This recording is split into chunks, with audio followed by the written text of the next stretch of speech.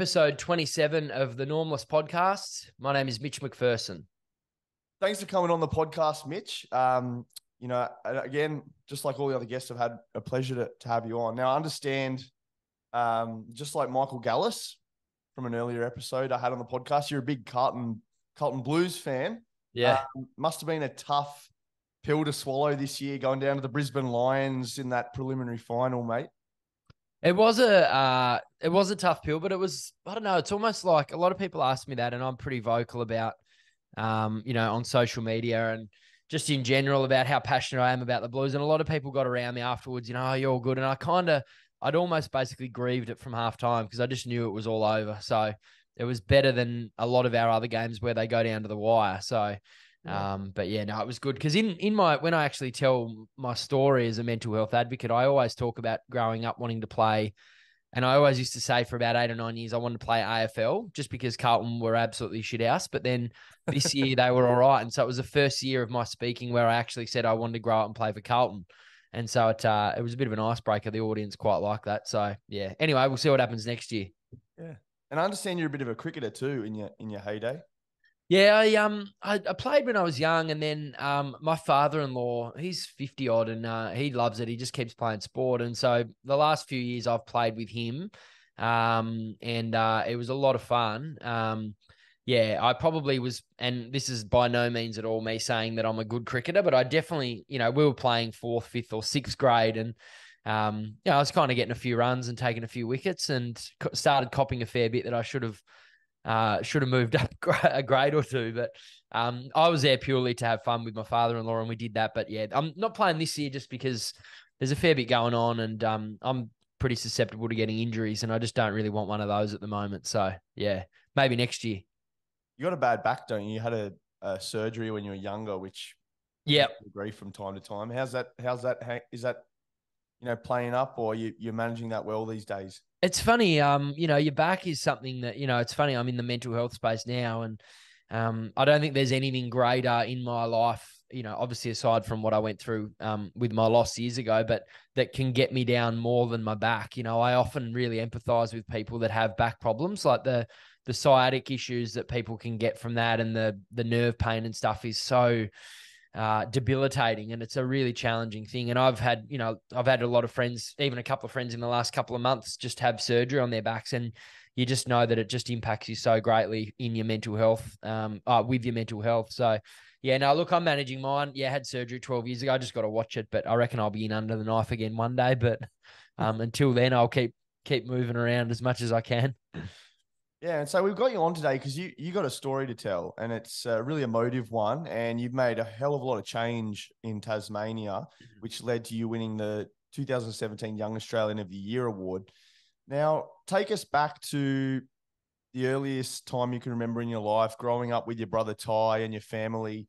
What was your upbringing like as a child there, Mitch? Yeah, that's actually a really good question because I don't talk about that a lot when I sort of share my story. But I think my memories of growing up were pretty good. I wouldn't say that mum and dad had a lot of money. I remember when it came to going to a private all boys school, which is a school that dad went to, wasn't necessarily about where was he going to go. I know that mum and dad were probably more looking to not send me there because of the affordability element of it. And but we had a great child. I just remember growing up and my sister, as me as the eldest, my sister in the middle, and then my brother Ty as the youngest. And, mum and dad had a lot of friends, had a lot of nights around at people's places, with their kids playing and staying late and being carried out of the car into bed half asleep. And I love that. It was a really fun time. I love my sport. I enjoyed interacting with my brother and sister. I remember, when I sort of got to that old, it's funny when you're a big brother, you don't sort of realize to a certain age. And I don't know, I probably got to about 17, 18. And when I realized that how cool is this, that I've got a younger brother here, and you sort of go from driving each other mad and all that sort of stuff to actually, respecting the relationship, if you like, and started really having fun with it and forming a really good friendship. And so, yeah, so from then on, from probably 18 to 25, I was out, probably talk about it soon, but, like partying and living my life and working and stuff. But I remember when I was home, I really loved having fun with my brother, wrestling, backyard cricket, backyard footy, all that sort of stuff. Mum and dad separated when I was in about grade 7 or 8. And, I don't really feel that impacted me too greatly. I remember they used to fight so much in the end that I was kind of relieved when dad sort of said to me that, it's all over and I'm going to move out. It was almost like a relief that toxicity was going to be not in my life anymore. But if did it impact my sister, or in particular my brother? Maybe I'll never know, and I don't know. But yeah, it was a fond reflection when I look back as a childhood. I had plenty of opportunity, and it was they're nice memories when I think about it.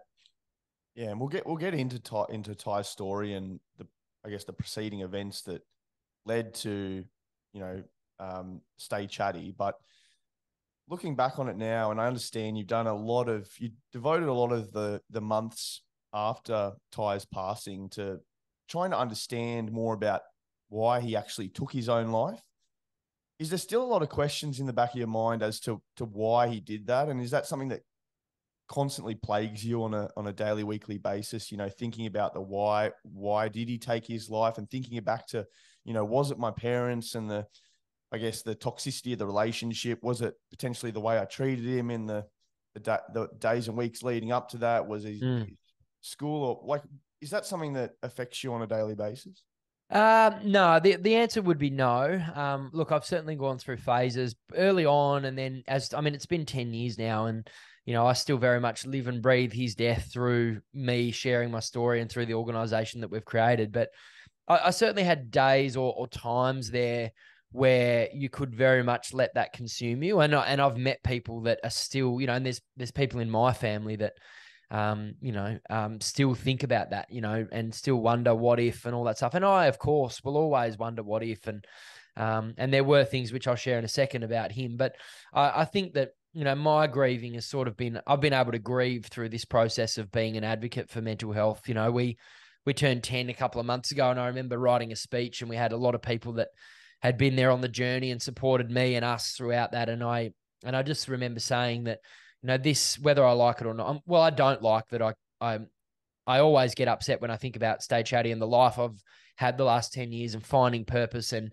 the travel and the meeting incredible people is amazing. But it all came out of the loss of my little brother, and that eats me up when I let it. But I choose as much as I can to, I suppose, just realize that, these things, it happened. It was devastating. It turned our world upside down, and life will never be the same for all of us.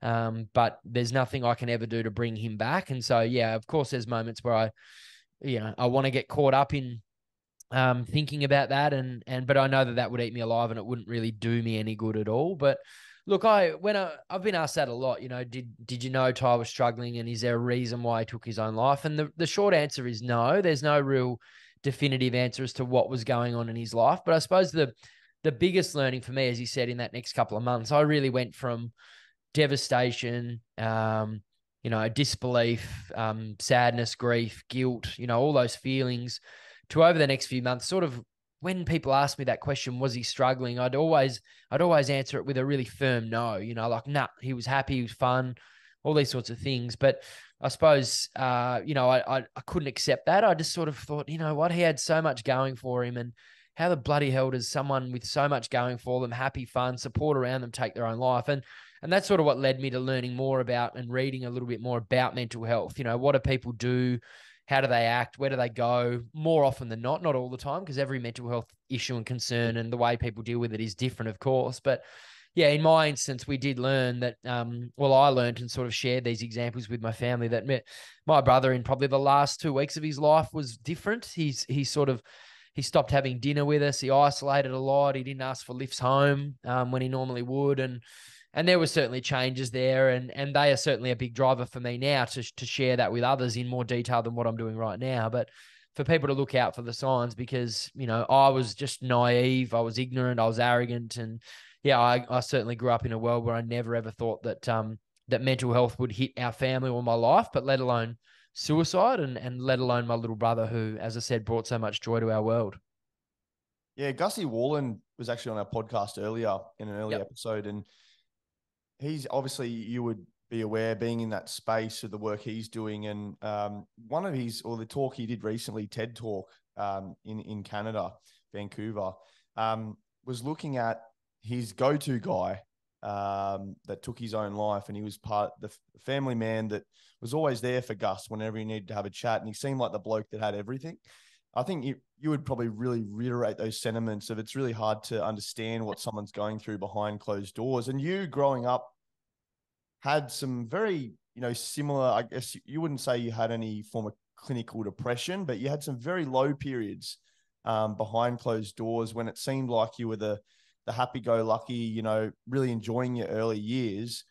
It was actually quite a struggle. I was listening to a podcast recently you were on that you were talking a bit about how your mates were kind of getting ready for their, apprenticeships, going to university, studying.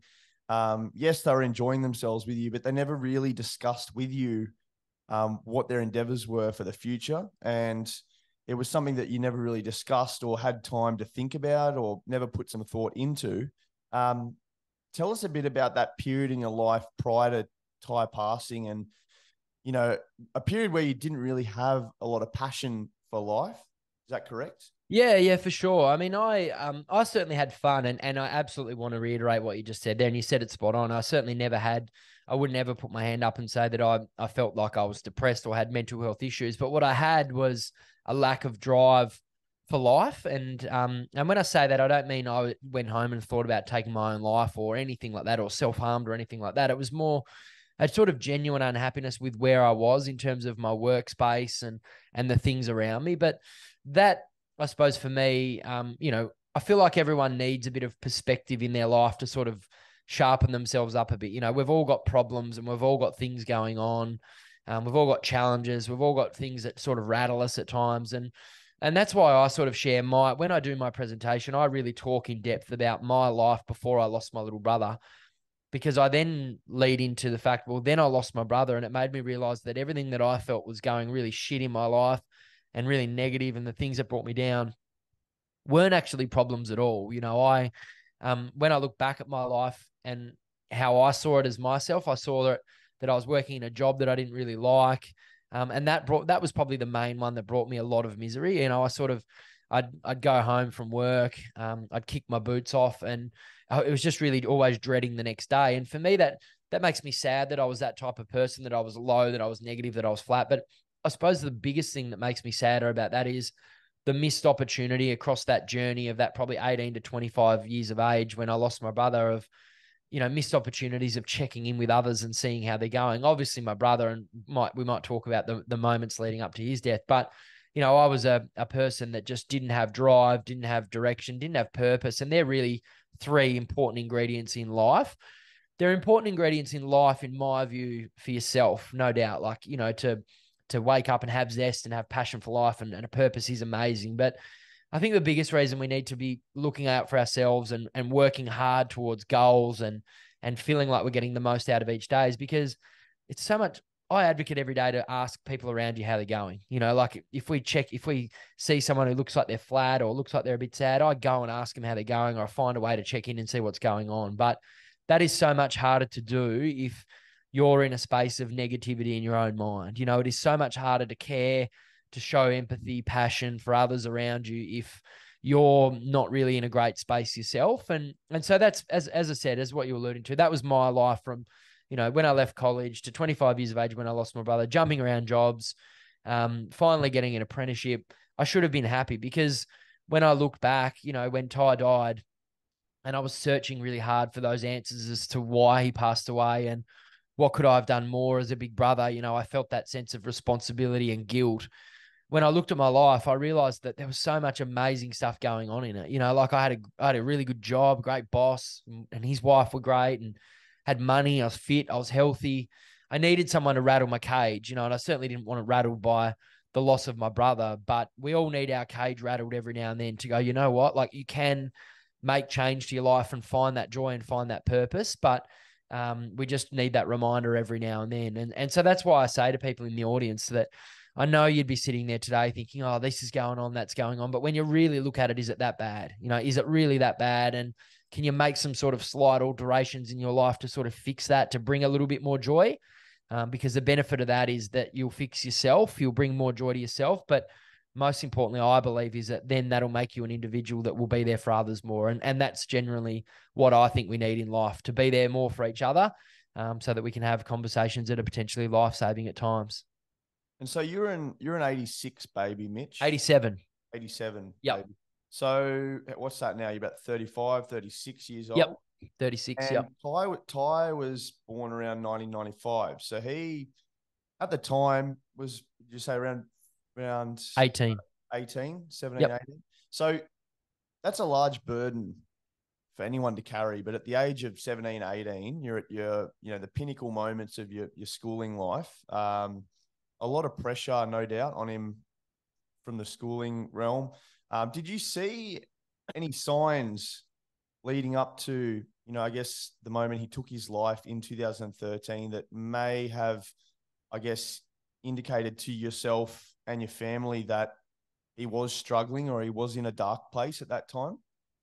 So not before he passed, no. So that's the sort of learning curve for us, that we, when we were grieving, in the hours, days, weeks, months after, we're really grateful that, a lot of community and family support and friend support and all that. But every single person, I always remember that every single person that came and dropped off a lasagna or visited us or stopped and had a beer with us to help us out, everyone asked, human beings are intriguing beasts. And everyone always said, was he struggling? Did you know he was battling? Like Ty was always such a happy kid, smiling, laughing. He was popular. He was meant to start a building apprenticeship the next day. There was so much going for him. But our answer was straight away was no. He didn't leave us much on his little note, told us he loved us and that he was sorry. But we have really no idea as to why or how this happened. But it was in that transitional phase from the grief to wanting to do more around the mental health space where I started to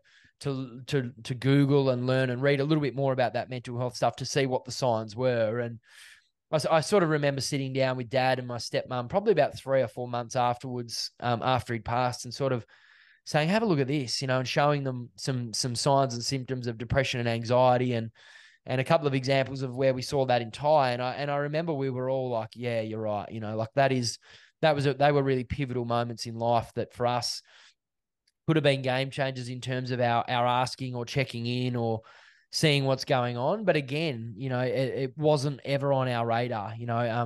We were naive. We were ignorant. There wasn't Stay Chatty around, Lifeline, Beyond Blue and all that were around, but they weren't as prevalent. It was very stigmatized to talk about mental health. And we grew up in a family where there was a lot of banter, and we, Ty and I played footy and we had mates and we took the piss out of each other and we drank beers. And, that's my favorite audience these days to get into because, we know the numbers around men and young boys who are struggling. That's the culture you got to have. It's got to be part of that culture where you check in and ask. So yeah, look, Ty, he stopped having dinner with us in the last couple of weeks, caught him walking home when he'd always want to lift. And, there were things there. And as I said, that there were a couple of other things that I don't really ever share, but, and then he was also starting this building apprenticeship the next day. And, my genuine belief is that there was just a bit going on in his mind, and, he wanted to probably ask us what was going on. And there were 1 or 2 opportunities where I still think back and look and see that, but, he didn't. And,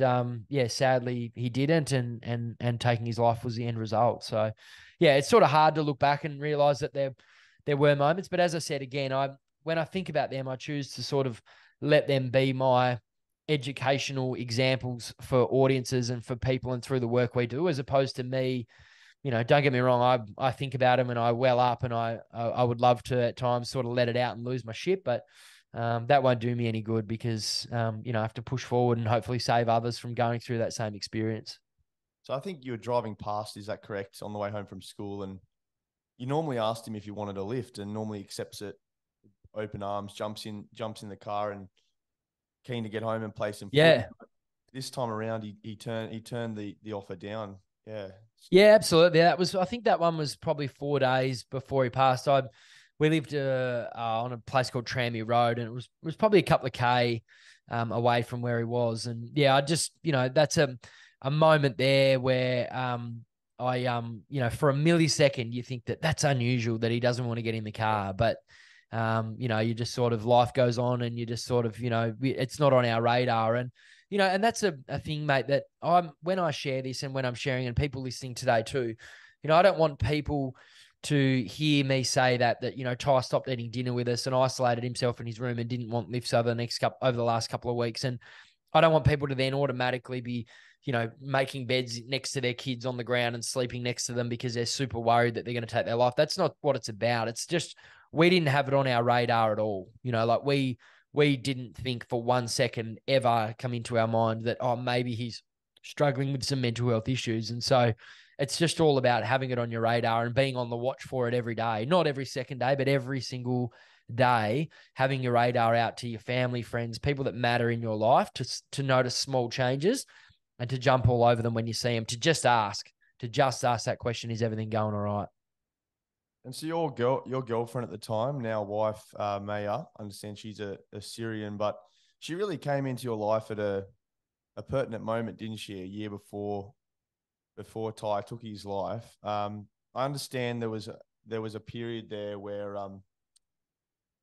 in the aftermath where you were driving home. I think it was about 4 months after seeing your mother, and I guess in the Hollywood kind of movie realm, you're classical, like banging the steering wheel, like screaming in the car. But this is really a transitional moment, wasn't it, between when he took his life and then when you, I guess, was like, I need to take action on this and actually do something to promote some good and, I guess, rewrite the history books and build a bit of purpose out of what had happened.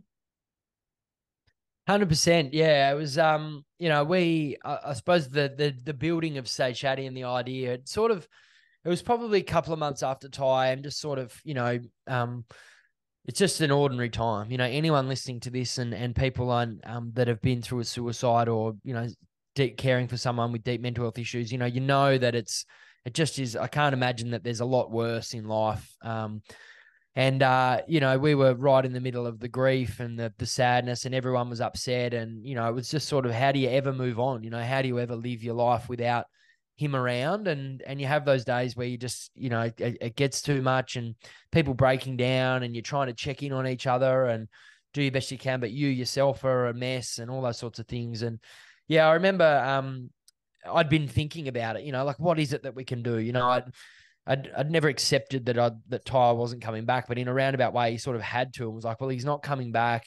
What have we sort of learned here? This is and I suppose for me, when thinking that, I was like, well, I've learned that I could have probably done more and I could have reached out to him a lot more and I could have noticed that he wasn't right. And that was eating me up. But I thought, how can I put that into something positive? And yeah, I'd visited mum and we'd been out for a while, and yeah, she was a real mess. And I'd sort of left her in a really bad state at her place. She lived about 8 minutes from where we lived, and I was driving home. And yeah, as you said, it was like a movie where you're hitting the car and you're screaming and angry and just letting it out. You just got to let it out sometimes. And that was sort of the day where I got home and grabbed a pad and pen and just came up with the idea of a car sticker and this silly little logo that I knew would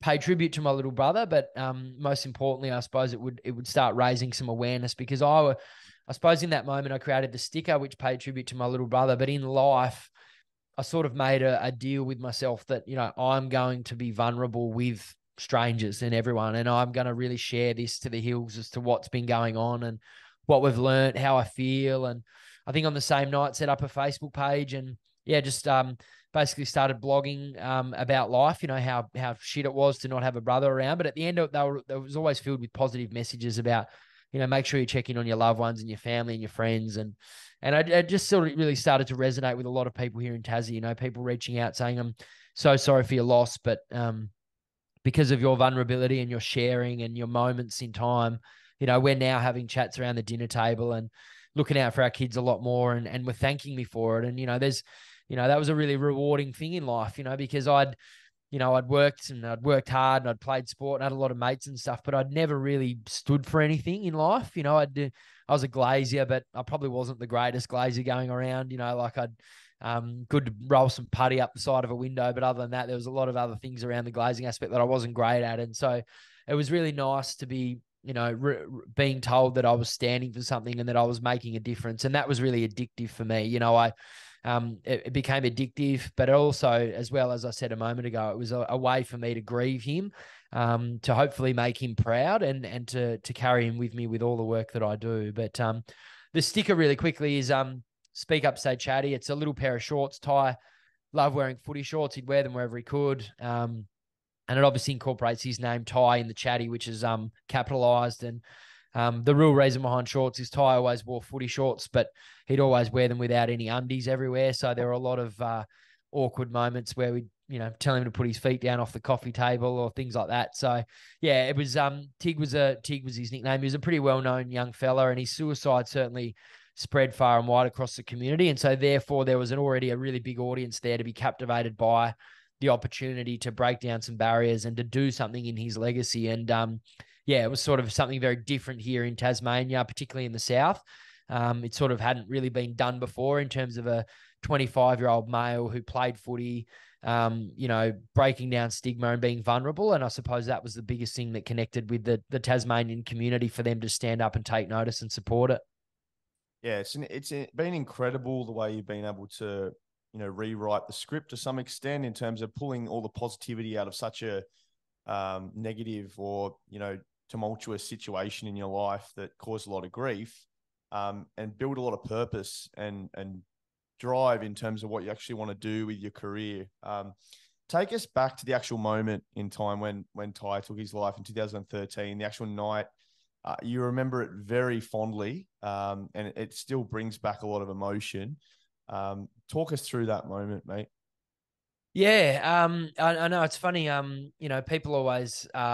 I've actually probably started getting. I've done nearly 1,000 of the lived experience presentations, and then other shorter formats of it, of telling my story. And basically one of the most common parts of my story is always the day of or the night that he passed. And I don't get a lot of joy out of doing that and, revisiting that. I feel the things that I felt and I always obviously re-see the things that I saw that night and whatnot. But, I really believe in the power of lived experience and I could get up there and talk about the loss of my brother and all that stuff, but I feel that the impact of sharing with people about the actual trauma from that night is powerful. As I said, I don't share it to for any other reason for others to sit there and go, you know what, I don't ever want that to happen to me. I don't want to feel those things and see those things. And that's the main reason as to why I get out there and talk about that night. But yeah, I'd had a cruisy day at work. It was my first day back at work for the year. I was then home that night. I lived with Dad in Tranmere with my stepmom. Ty would come and stay there between there and Mum's. And it was a Monday night. I'd finished my first day back for the year. I just wanted to chill. My partner, Sahar, who's now my wife, she had come down to sort of spend some time with me that night. We were just sort of sitting there in my room. I remember I was standing and she was sitting. And we were sort of arguing about dinner. And I think we were arguing because I tell this story a lot, but I think it was because I'd told her I'd cook and then she came down to visit me and then I was telling her to drive me up to get some Maccas for dinner. So, me being me, I wasn't very good or fond of the kitchen. But that's life, like, as I said, it was 25 years of age, qualified glazier. When I look back now, I didn't really have any cares in the world, but I know that there was a lot of misery there just purely because I just wasn't getting that drive or I didn't really stand for anything. And so therefore every night was just, what are we going to do for dinner? Have a bit of a laugh and then, get up and go again the next day. And, but yeah, we're chatting about dinner and all of a sudden my phone started ringing in my pocket and it was my mum. And, my mum used to ring me a lot back then. She'd ring me sometimes a couple of times a day. What did you do today? What did you wear today? When are you coming to see me? I didn't live with mum. So she was, pretty invested in wanting me to be part of her life as much as I can. And I just sort of remember looking at the phone call thinking, oh, mum's, just ringing me to see how my first day at work was. So I actually threw the phone on the bed and said to my girlfriend, Sahar, I said, remind me to call her back after we have something to eat. And it was probably about 30 or 40 seconds after that.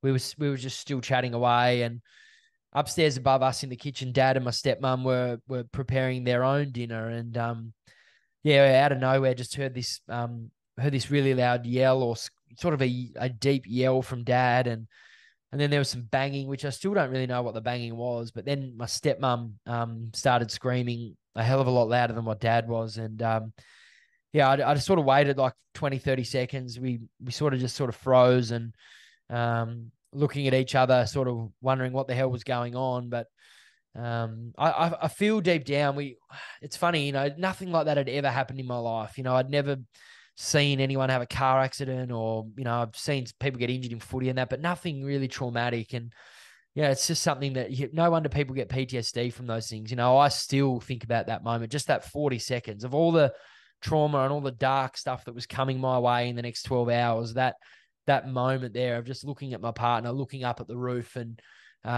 knowing that something bad was happening, but I suppose ultimately too afraid to get out and find out what it was. But yeah, after a little while, 30, 40 seconds, I came out of the room, started running up the stairs, and there was dad. And you know, dad's a big, burly, shaved head bloke that had rarely ever showed any emotion. And I'll certainly never ever forget him sort of screaming at me and yeah, yelling that mum had called him. And I'm still glad I didn't answer the call, telling us that we needed to get to her place. She lived about 7 minutes away, and that her and her husband had found Ty in his bedroom where he'd suicided, and he'd taken his own life. And it's funny, I still remember dad saying, "We're going," and he took off. I went back downstairs, sort of, I think Sahar heard, came upstairs, and I'm a real, like, people laugh at this, but I'm real particular. Like, I'm organized, I'm big on safety. Dad left, and dad yelled it at me, I think, but then I still went round and checked all the doors were locked at the house. Sounds so strange, but like, I was like, my mind was like, what the fuck is going on? But Yeah. I was like, I got to check the back door, I got to check the front door. And then, yeah, we jumped in the car, and oh, I don't talk about this bit much, but yeah, we jumped in the car. I remember, you know, telling Sahar, you know, she was driving. I'm like, hurry up, hurry up. She's like, I can't, you know, it's a 50 zone along Tranmere Road. And yeah, I just remember thinking that, like, oh, this, you know, it can't be true. You know, like that it cannot be right. Like, there's got to be a mistake. Like, mum's got it wrong, or, you know, this can't be, it can't be, you know, just sort of rocking back and forth in the car. But I think the reality of it and the enormity of that it's actually going down was we sort of turned into mum's street, and it's sort of like she's right at the end of the cul-de-sac, and it's like a probably 200-meter street, and then her house is right dead straight at the cul-de-sac. And all I saw was, I think, like 3 ambulances, and you know, parked up on the lawn, and a police car, like the flashing and all that going. And that was sort of the reality that, you know, this is here. And yeah, talk about like a movie again.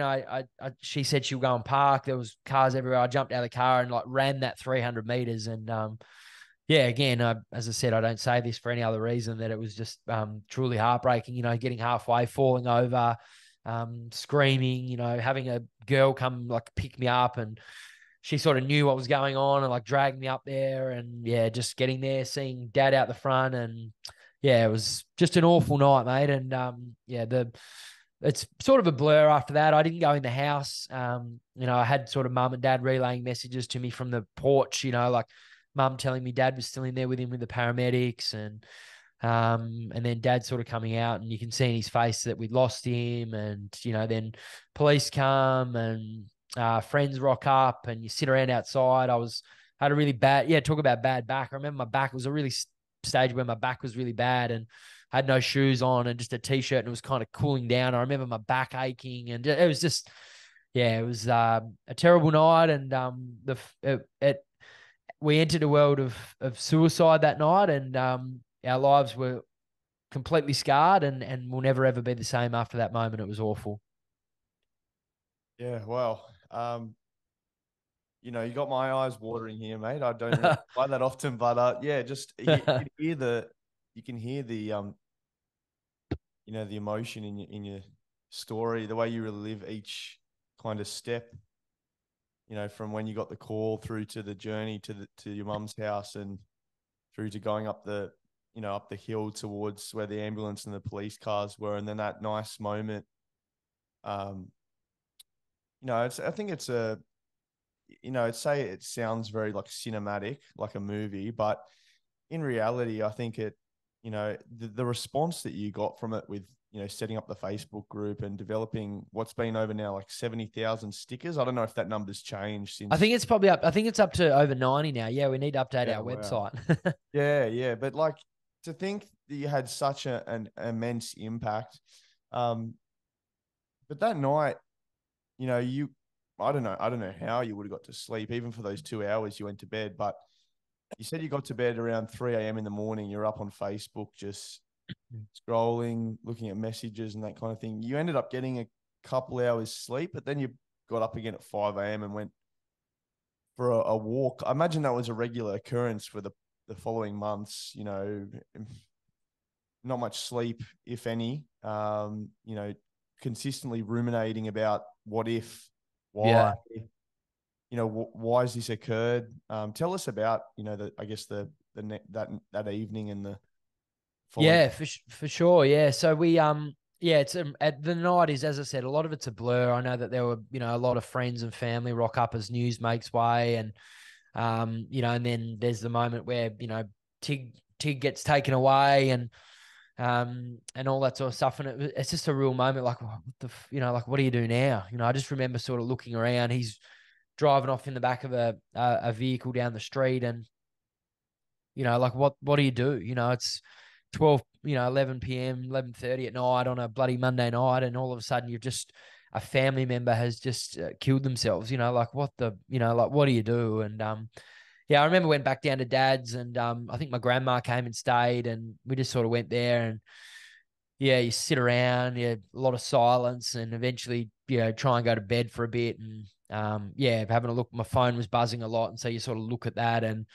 but it's all, the messages and people writing on your Facebook wall and stuff as word gets out. You read it, but it's not, nothing was sinking in that it was a reality. It was you hear that a lot, that it's a bad dream, and I probably remember thinking, oh, I'll go to sleep and wake up and it'll be gone. And yeah, but no, you wake up, and I went upstairs, and it was about 5 a.m. and Dad's just sitting there having a cup of tea, and his mum and his wife, my stepmom, just sort of sitting around, just not saying anything. I said, I'm going for a walk. And I remember walking along Tranmere Road, and I had my hoodie right over, and as I said, my back was fucking killing me. I couldn't believe that, of all times, to be in such a awful moment of life, and then to have my back and my sciatica aching so much. I just couldn't honestly believe that my luck. But I remember walking, and it was helping, and yeah, my hoodie pulled over, and I actually walked past someone, and I don't know who it was or where she was, but I just, the hoodie pulled right down because I had tears flowing everywhere, and cars driving past and stuff as they start to go to work. And yeah, just that week is a blur. I remember always thinking that the funeral, which we ended up booking in on the Friday, would be,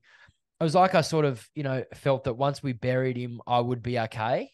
That was just something that I always used to think, that, right, we'll bury him, it'll be a great send off, and then it'll be okay. But it turns out that that's absolutely the opposite. Like, you have so much support and people around you, and stories, people sharing stories, and grieving with you together. But the reality is that everyone goes back to their normal life. They love Ty and they missed him, but it wasn't their brother or their son or their cousin. So, people go back, your friends go back to normal life, and that's just the reality of the world. But in that moment is where it hits even harder. And yeah, those next few weeks and months are really difficult. I decided to go back to work after a week, and, you just got to keep busy and keep moving as much as you can. But yeah, I tell you what, there's a lot of tears and a lot of dark moments, and a lot of disbelief, a lot of anger, a lot of sadness. But as I said earlier, for me, it all sort of just over time, over a few months, has sort of started to transition from the, I want to do something because this is not right. And yeah, it turns out doing something has certainly made a difference for others, which is something that I'm really proud of. Yeah, it seems like a bit of a commonality among a lot of guests that I've had on the podcast. We've had Andrew Hamilton and Kate Austin recently, and it's a commonality in that when they're faced with life hardships and tough life circumstances, do you think it's a little bit of a reaction or a way of dealing with the previous circumstances you've had, that you've been able to channel this into something so positive? And if we look at the stats, I guess there's around 60,000 non-for-profits in Australia. And we spoke about this with Kate Austin, how saturated the space is. And I imagine a lot of that would be in the mental health realm as well. What do you put down to, I guess, Stay Chatty and Relationships Australia, working in close sync there? How's that been in terms of the effect it's had on Tasmanians? I think it's the first time that they've ever had some form of organization that has encouraged people to come out and speak about their issues and their burdens. Yeah, it's yeah, well, as I said earlier, I think that there's been mental health charities and advocates and stuff, and I'm certainly not sitting here on a soapbox saying, I absolutely changed the way people viewed mental health here in Tasmania. But I don't know. It was just I suppose my vulnerability through connection and my willingness to be open about what I'd been through. As I said, a 25-year-old tradie was sort of very unique. There'd been people that have advocated before in your big organizations, but I think a homegrown devastating story was something that everyone sort of connected to and started to really stand up and take note of. And not only for people, I think that when I think about setting it up and the advocacy work and the social media and whatnot, it was great that people were reaching out saying, oh, I don't want this to happen to me. So now we're, having meetings around the dinner table and checking in on our kids a lot more. But I think one of the most beautiful things for me was in setting all of that up was that I had so many people reach out that had lost someone to suicide in the past, and they were telling me that they were really proud of what I'd done because they too wish that they'd had the strength or the opportunity to do that as well. And I think that was a really amazing moment for me, and probably one of the biggest reasons I was like, you know what, I got to keep going with this. I got to keep making a difference and doing it, because it was empowering and I suppose encouraging people that had been through suicide to see that there was actually something happening, that there was some change being made, and that there were people out there willing to give it a go and stand up and break that stigma and encourage people to have more conversations. So yeah, it was and look, there's lots of charities and it's an interesting thing. Like we now, I feel like we're a real leader in Tassie. I'm starting to travel a lot more around the country and share and all those types of things. And I was very fortunate to link in with Relationships Australia Tasmania. They basically donated to a run that we did, and then I had meetings with their former CEO and just sort of said, look, I'd love to do this as a job. I'm starting to get more requests to speak and whatnot. And they essentially employed me, which was a pretty remarkable moment. They employed me for 3 days a week for a couple of months. I got super busy and then went full time. And I'm full time 10 years next August. So it's been, that opportunity to gain employment with them and partner the organization with them has been a wonderful opportunity. So many people message me and ask me for advice and tips around setting up a not-for-profit and, how to gain legs and traction. And I always say, find your RA, your Relationships Australia, like find a business that is really well aligned with your values, your goals, and what you're determined to do, and see if they want to invest in you, because that investment from Relationships Australia probably put me 4 or 5 years ahead, as opposed to, working myself, doing it out my own backyard. We get HR supports, finance support, all that sort of stuff is an incredible thing. But look, I think in the space, the charity space, if someone had said to me though, it is a saturated market, you're right. And it's very interesting that lots of people want to set them up, particularly in the mental health space. And a lot of that to do is with people go through their own experience of loss or hardship, and then they want to share their own experiences, very much exactly the same as what I did to share my story. And it's interesting because if my advice to people now is there an opportunity to collaborate?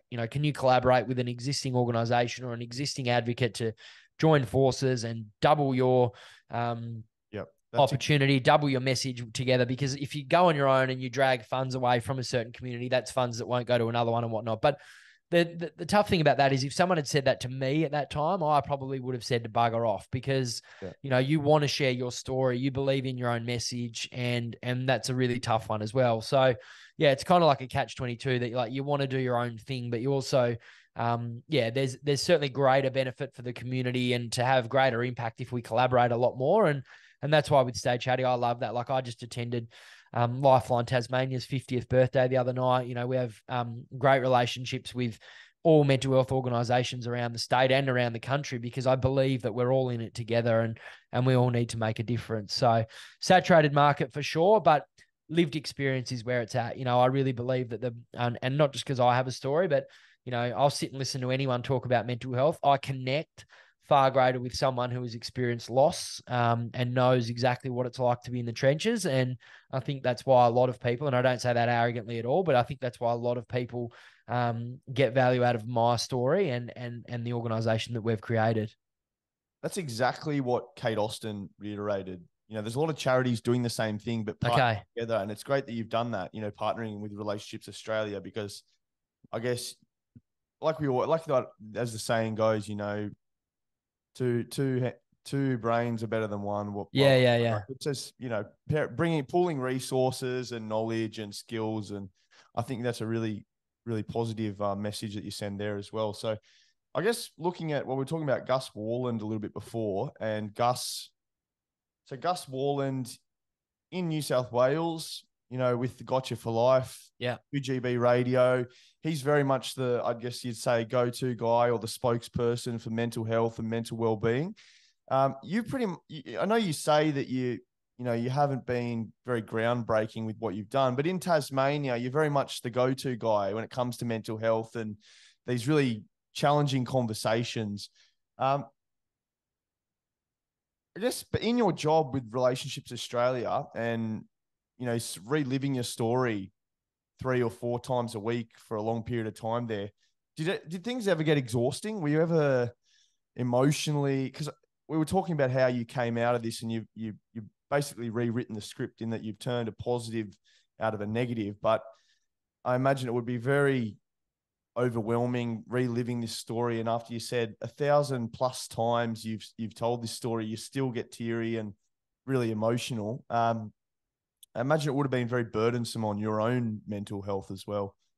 Yeah, for sure. And before I get to that, Gus Wallen, we certainly know who Gotcha for Life is. Every time I go to Chemist Warehouse, I get asked if I want to donate. So he's certainly Chemist Warehouse a lot with 2 young kids. So I know exactly who he is. And actually, Gus and I actually, I can't even remember, it was Suicide Prevention Australia Life Awards. He and I both won an award on the same night and had the opportunity. This was very early days.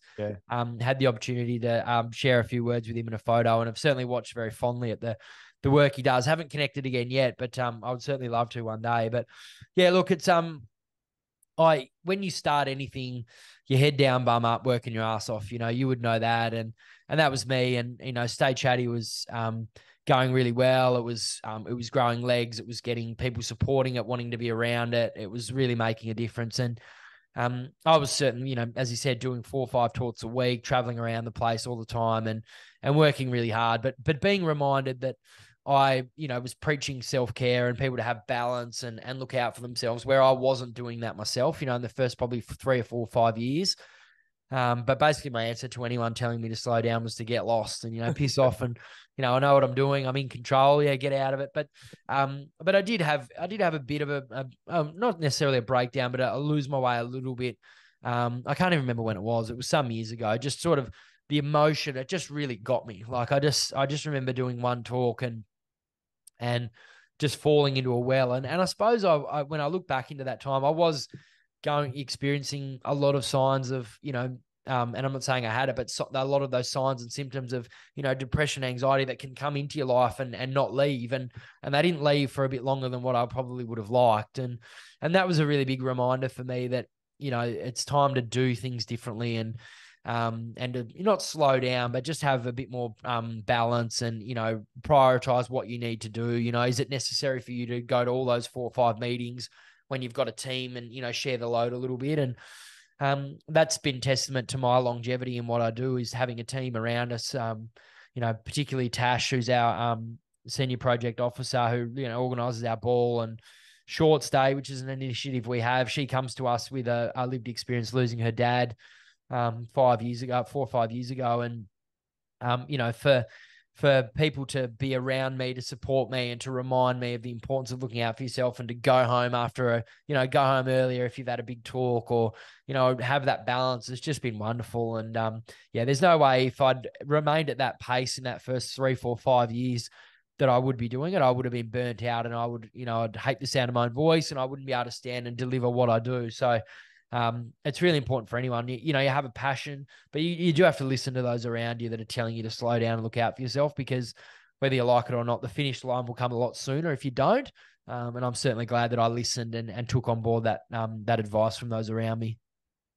Yeah, was it just you were just keen to build Stay Chatty, or was it? Do you think it came out of like maybe a bit of bitterness and anger at the world that they'd taken Ty, and that this was kind of what you were doing with your life, and that I know you say you found a lot of fulfillment and passion, but were you kind of a little bit bitter towards what had happened, and maybe people kind of telling you couldn't do it, and maybe you were just doing it for Ty to really, like, I guess, champion his life as, Yeah.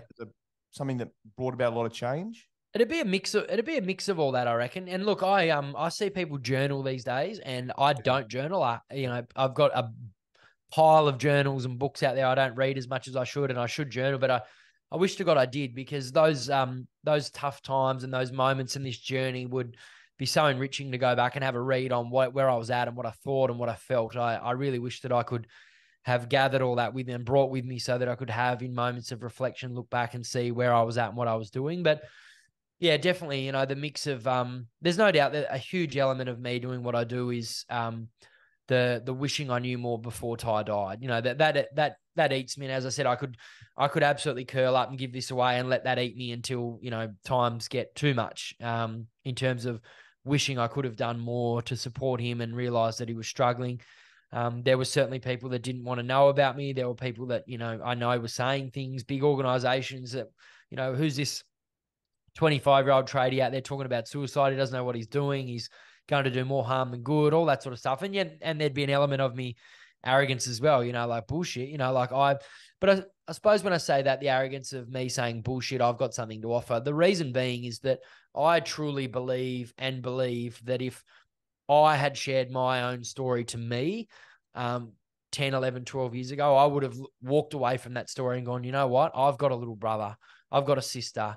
I've got family. Mental health is rife. 1 in 5 experience a mental health issue in any given year.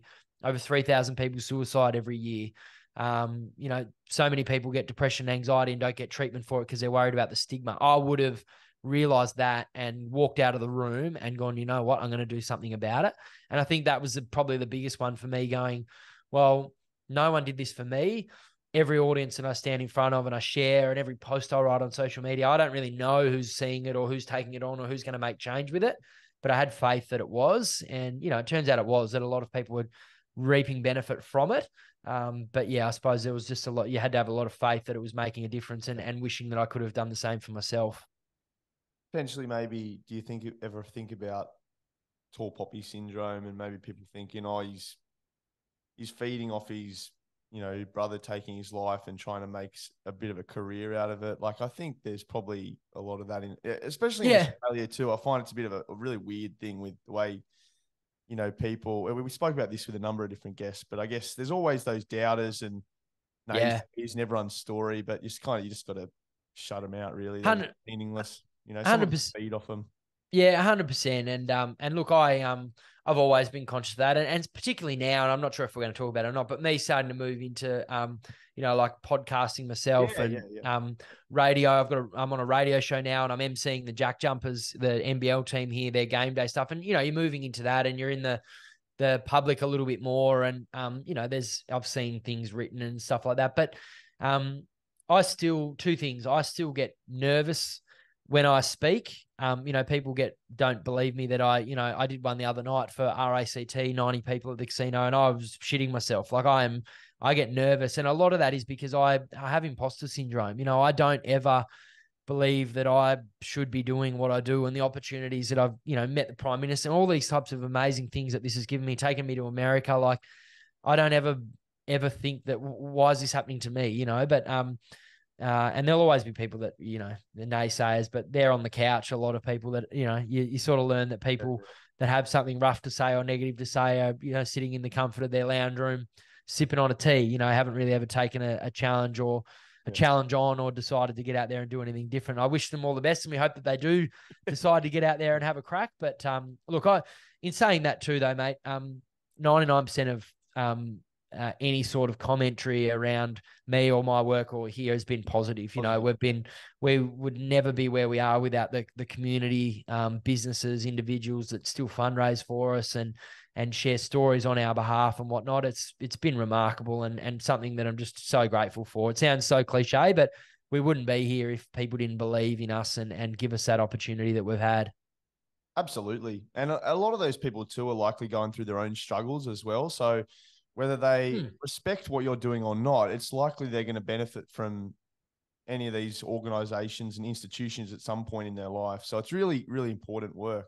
One of my greatest lessons, you know, I always use this example, and you know, it takes, you know, I'm a very different person to what I was, you know, before I lost Ty and setting up this charity. You know, I would walk around the streets, and if I saw someone homeless or walking down the street screaming and yelling, my reaction all the time would have been like, Jesus, you know, like what are they doing? Like, what's going on there? Like, that's strange. But I believe now we should all choose to, you know, take the other side of that now, is where I say it's like, well, what got them there? You know, and what is it that's gone wrong in their life, and have a bit of empathy towards it. Is there someone that could have supported them? Can we support them? And I think always remembering too that, you know, no matter what situation you see in life, you see someone who's missing a finger or in a wheelchair or whatever, you know, that could be you tomorrow. It could be your brother, your sister, someone you love tomorrow. You know, like we must have empathy every single day and understand that we only get one life, we get one world. And it's just important to be kind all the time, because you never know when you're going to be in that situation of losing someone or going through a tough time. So yeah, there's always anyone that's got something to say or negative or got a view on something, there's likely a reason behind that. And so it's really important that we maybe, before judging them, abusing them, or being unkind, is maybe be kind and try and unearth what it is that's made them feel that way. Kill them with kindness, eh? Yeah, absolutely.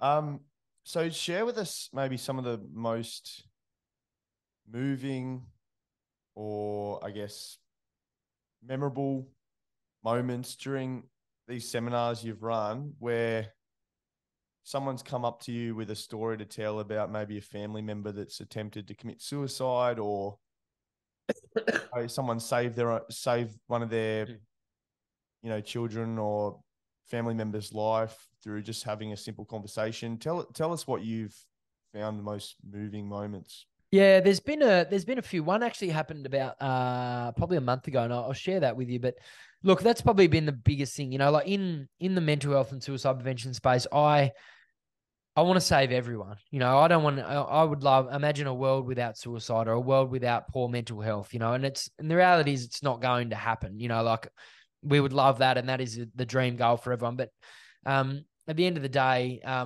it is difficult to get caught up in hearing about them. You know, like I get a lot of messages, and people sort of turn to me and our team for support when they go through it, and so it's very in our face that we hear or know about it when someone generally across the state takes their own life. Not all the time, but a lot of the time. And you can get really consumed in that and caught up in that and let that be a real negative for you. You know, like that's really hard to comprehend and understand, that we're doing all this work and working our ass off, and yet people are still struggling. They're still taking their own lives. You know, I've let that eat me up a lot over the years. But you know, at the end of the day, it's important though that we focus on the positives and the impact that we're having, because we're likely never going to hear about a lot of the positive impact that we've had of people that have walked out positively impacted or shared something with us. And in fact, that was the first time that they've ever told anyone in their life about how they've been feeling. So it's important that we choose to to focus on the positives and let those be a real beacon of support for us. And I had a bloke once tell me about his brother struggling, and I gave him a copy of my book. And you know, his brother had been in some really dark places and barely come out of his room in a few months. And I gave him a book, and I heard from him probably about 3 or 4 weeks later. And he said, my brother actually read your book and booked himself into a GP, and he's getting out there, and he's starting to make some transitions into some really good places because he read your book, saw the impact of suicide. He doesn't want us to ever feel that way. And you know, that's pretty powerful, pretty moving. And there's been, as I said, never ever floating our own boat, but there've been a lot of those, and that's what allows you to get up and go and do it. You know, I don't want to stand in front of people and talk about my brother that died all the time, but I always think that there's every chance that there is one person in this room sitting there absolutely needing to hear something that I have to say, needing to hear this strategy that I have, needing to hear this reminder that life is worth living, needing to hear how devastating it would be for their family to lose them. And so that is one of the reasons that we get up and do it. But the other day I walked into our office with the team.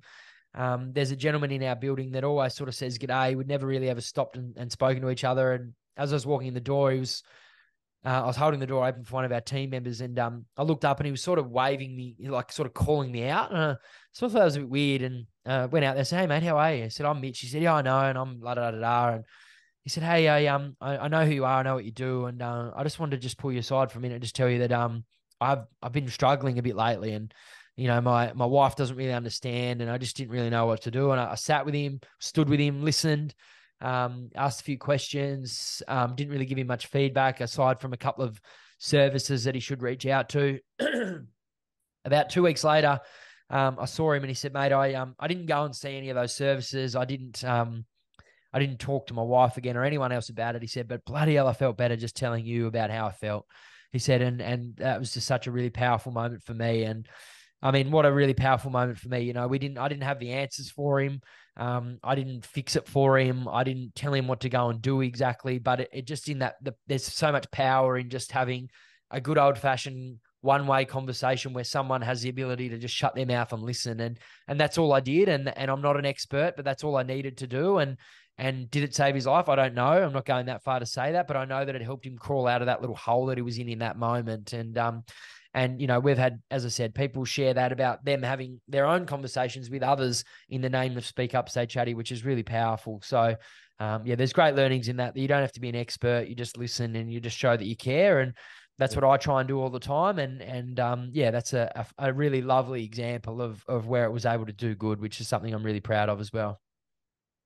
Yeah, it's awesome. And I think people likely come to you because you can have a lot of empathy for them and their story as well, which I think is an important thing. If you haven't gone through those struggles, well, it's sometimes it's hard for people to relate. So I think, and that's the case for a lot of conditions. Going to seminars and talking about things like diabetes. If you're not living with, say, type 1 diabetes yourself, Yeah, talking to someone who's taking daily insulin injections and that kind of thing, it's really hard for you.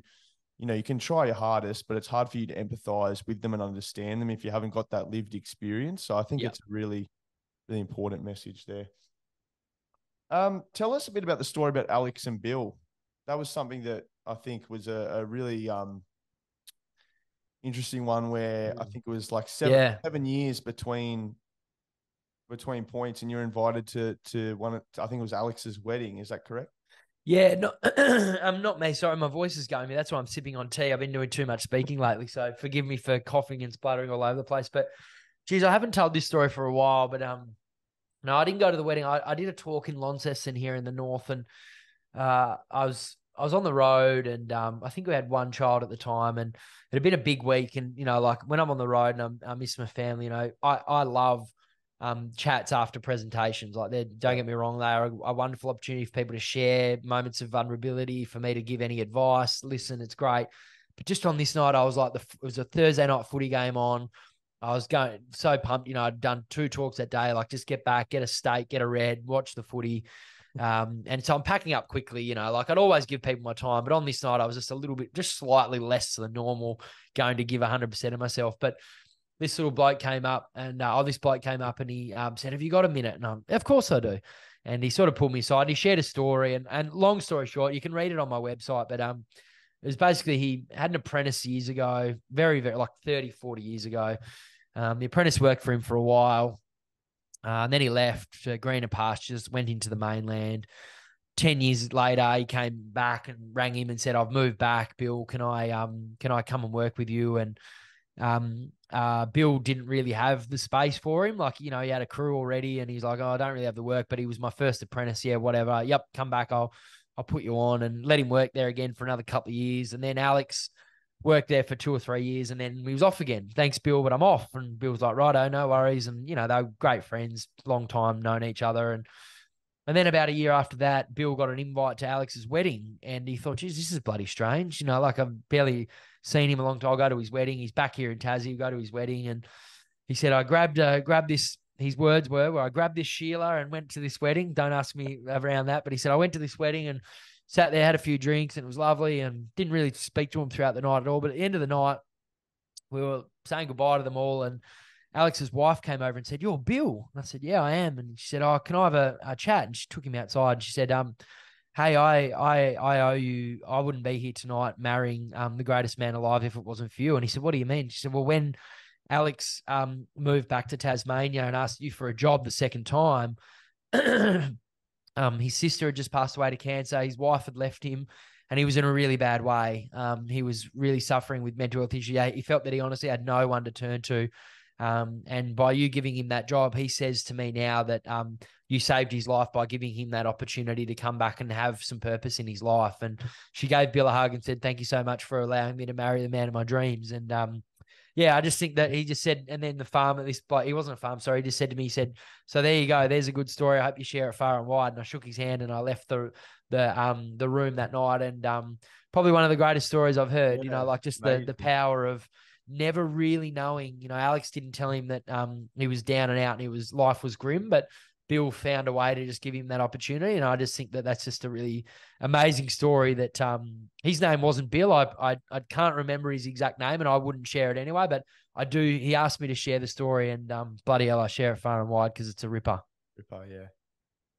And you've had, your Iggy Azalea moments where you've fallen off stage. You've had moments where your fly's been undone. Yep. It's pretty pertinent. You could probably plan to do that as a bit of a Yeah. tribute to Ty in some extent. Yeah, lucky I had undies on. But yeah, no, there's. I think we had our gala ball recently, and I shared probably the worst one ever was a former team member of ours. He ran our sports program, and he was doing a pres, and he used to always look for the example of an athlete in the room injured, so that he could say, pin them out, an arm in a sling, like, "Hey, what happened to you? Oh, I broke my arm. How'd you do that? Playing footy, right? How do people treat you with a broken arm? Oh, they hold doors for me. They look out for me." And then you go into the example of mental health, like, well, when you've got a poor mental health, people don't really notice and hold doors, etc. And anyway, he picked out this kid and he said, you've, how'd you get that black eye? And everyone sort of started laughing in the room. And James was like, oh, I just said his name. Then I'll have to get you to blur that out. He said, what's going on? And they said, that's not a black eye. That's a birthmark. And you can only imagine the mare that he had. That is a far worse mare than what I had with my fly undone. But that kid took it in good spirit. He came up and he and our team member had a bit of a laugh about it. But yeah, we've put our foot in it at times. But that's all. Yeah, we celebrate that as a team. Living and breathing mental health and suicide is tricky and difficult, but you got to have some fun along the way. And we've certainly done that. That's for sure. Yeah, it's been a pleasure to talk to you today, Mitch. Give us a bit of a rundown with the Get Frank podcast. So I know if people are listening to this podcast and they want to tune into your podcast, you can find it on Spotify, Apple Podcasts. Tell us a little bit about what it entails. Yeah, it's called Get Frank, and I always think that I am where I am and do what I do because people gave me a voice and listened to me and my story, and so I sort of wanted to do that as well. And over the years I've been doing a lot of radio interviews and sort of grew a real passion for being on a microphone and doing this sort of stuff. And set up Get Frank. I've 50 episodes at the moment, on a little bit of a break at the moment. I identified that life has a lot on and have gone on a bit of a break with that. But 50 episodes with some wonderful stories, sad, uplifting, empowering, just people's life journeys of tragedy, of bouncing back, of weight loss, of a huge range of stuff. It's been awesome. Yeah, I've absolutely loved every second of it. It's been great. It's brought, it's helped too. I've had people come on and share their story, and then afterwards have gone on to, do some more media stuff and get some more traction with it. Is the charity or the initiative that they've been wanting to set up and do a lot more of. So that's been really awesome. But I also on Mondays have Get a Little Frank, which is where I have a couple of people and we just for half an hour talk about the local news, have a bit of a laugh, take the piss out of each other a little bit. And that's a lot of fun as well. So yeah, that's been, been a lot of fun. And as I said, just good to deviate out of take my mental health hat off and have a bit of fun and be Mitch McPherson and talk about some other stuff. It's really cool. Awesome, buddy. And what we do with our guests on the podcast now, I've got a little bit of an interactive playlist on Spotify. So I get my guests just to give us their favorite banger? Might be something that you've been listening to lately, or one of your favorite tunes. But if you had to add one song to the Normless playlist, what would it be? Look, my music taste, I cop it a lot, right? So I've always just copped it. I just remember growing up, Dad dancing around. Dad loved Prince, George Michael, and I just got the real like dance beat hip hop, Michael Jackson. So I love my R&B hip hop. I love Chris Brown, Justin Timberlake, Usher, Michael Jackson. So if I'm going to give you a song, oh geez, I get in trouble because Michael Jackson and Chris Brown have both got, shady histories. And so when I represent them and give them a song, but let's go, You Rock My World, by Michael Jackson. That's a absolute banger. It was a big part of his comeback for a while. And yeah, obviously miss him, but he left some timeless music for us all to enjoy for the rest of our lives. Yeah, I think we can separate the person from the music. Yeah, I think, correct. everyone Yeah, appreciates good music. So, bloody oath. Absolutely. all right, mate. Well, what's next for Mitch? What's on the horizon? For me, yeah, I'm still very much invested in this. As I said, 10 years next August. So 10 years doing anything, you sort of, I certainly haven't lost the passion. There's certainly some areas of, stay chatty work where you're like, oh, I've been in there, I've done that a lot, and I'm sort of not outgrowing that, but my desire to be part of certain elements of it is certainly fading a little bit. But I'm very much invested in this organization going from strength to strength, and will remain doing that for hopefully forever. But yeah, outside of that, I'm emceeing a lot of things now. I'm emceeing dinners and fundraisers and footy events and best and fairest and stuff. And as I mentioned a minute ago, I applied and got the role as game day MC for the Jack Jumpers here at My State Bank Arena. So running around there as the hype man, getting the crowd up and about at those games. And yeah, I'm just loving that side of it. It just, as I said, allows me to do different things and have a bit of fun with life. Not that I don't have fun in my Stay Chatty stuff, but allows me to not necessarily just be branded as that Stay Chatty guy that lost his brother. That's always really important to me, and I'm proud to be known as that. But at times, it's nice to not. So that's been really enjoyable for me and having a lot of fun, and hope that sort of area of my that sort of media style works as well. Also hosting a sports radio show on Saturday mornings as well called The Water Boys. So yeah, that sort of stuff's really fun and having a lot of joy with it, which is good. Awesome, mate. We'll put all your social media channel and link to where people can purchase the book Behind the Smile. Awesome. In the show notes if anyone's interested in following up and seeing a little bit more about what you do. But I just want to say a big thank you for sharing your story. I know it, as much as you love what you do, I can tell it still doesn't get any easier. And every time it makes you quite emotional. But hopefully, as you say, hopefully it's helped someone out there to, speak up or take control of their mental health if they're struggling. Yeah, absolutely, mate. Thank you. And I certainly hope I don't get to a day where, unless my voice completely fails me and stops me doing it, but I will continue to do it. And look, anyone listening today, I know that listening to this won't necessarily take away all your problems and fix everything or fix any issues going on for those in your life that you really care about that are struggling. But what I'm confident of that a lived experience story does is make you stand up and take note. And I hope that people today, turn this off at the end and walk away and go, you know what, there are just some small things I can do every day to make a difference. And, and I really believe that if anyone ever says that they went through a whole day and didn't notice anyone slightly off their game and going through a tough time, I call bullshit on that. I believe that there's so many challenges going on in life, and we have the opportunity every day to make someone feel better. So get off your ass and do it. But also, keep an eye on yourself as well. Don't be low for too long. Be low, that's okay. You don't panic. Don't be worried about it. But if you're low for too long, it stops you doing things you enjoy and gets in the way of your life. Get out there and tell someone and share it. Get back on the horse. Get better. Tomorrow's a new day. Stay chatty. Stay chatty, yeah. Yeah. All right, you're a champion, mate. Thanks for your time. We'll wrap things up here. I hope you have a fantastic day and a pleasure having a chat with you this morning. Mate, thanks to you, and thanks for all your amazing episodes. And thank you for giving me a different platform to share my story, mate. It's been a pleasure.